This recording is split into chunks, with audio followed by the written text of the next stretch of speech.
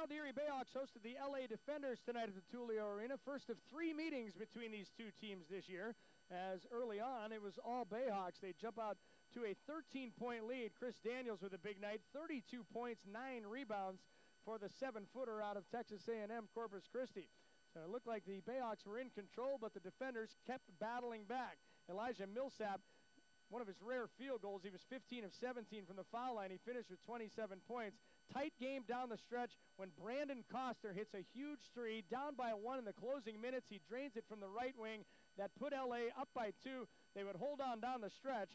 Costner finishes with 35 points, 7 rebounds as LA improves to 9-6, and the Bayhawks fall to 5-9 as the defenders win it 117 to 112.